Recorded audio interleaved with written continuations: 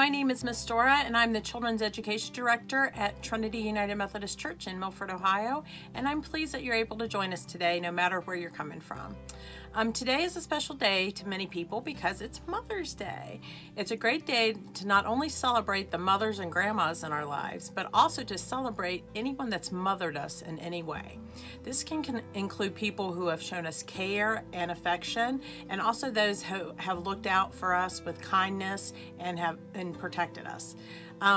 This could include people like your teachers, a special mentor, a coach, or just a special friend.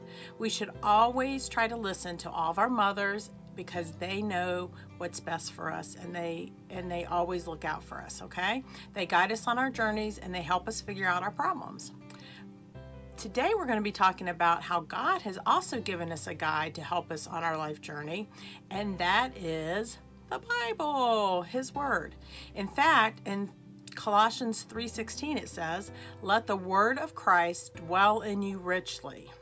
And today I want to show you what that looks like. So I moved the camera down a little bit so you guys can see a demonstration of this. I have 2 cups, and imagine these cups represent your life, all right? And I have some hot water right here, and I'm going to pour some in both cups. So pour some in this one. We have a cup of hot water. But in this one, I have a tea bag, all right? This tea bag represents the Word of God. I'm going to pour the hot water in this one and see what happens. Almost immediately, you can see a change, right? It starts taking on a different color. All of a sudden, this cup starts to look different than this cup. All right, it even smells different. Yep, it smells different than just plain hot water, right? It takes on a whole new appearance. And that's what happens when God's love starts getting in your life. You start taking on a new outward appearance because you start living your life like God wants you to. That's letting His Word, like the tea bag, live in you richly, okay? What would you call this? That's just a cup of hot water right there, right?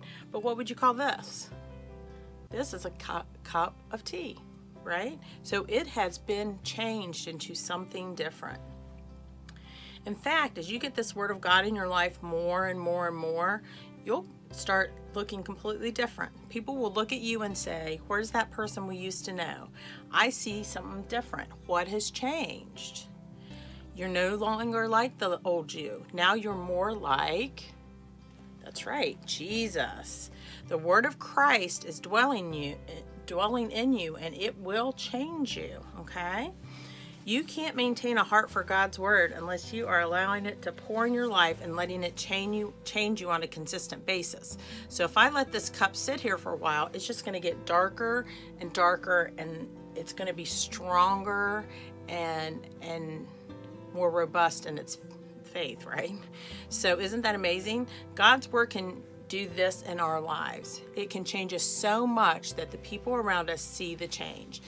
You will be totally different. No more like yourself, but now more like Christ, because His Word will be dwelling in you. All right? Now let's bow our heads and say a prayer together. You ready? Dear Heavenly Father, thank you for providing the Bible for us as a guide to how to live our lives. Lord, it just shows how much you love all of us. And if we let you pour your Word into our lives, we can't help but to be changed for the better. Also, please bless all of the people you have placed in our lives that help us on our journeys. May we be able to use this special day to thank them for all that they've done for us. May we also be able to show that same kindness and protection to others. It is in Jesus' name that we pray. Amen. And here at Trinity, we like to send you away each week with a special blessing, and I'd love for you to join with me. In all that we think, in all that we say, in all that we do, may we glorify you.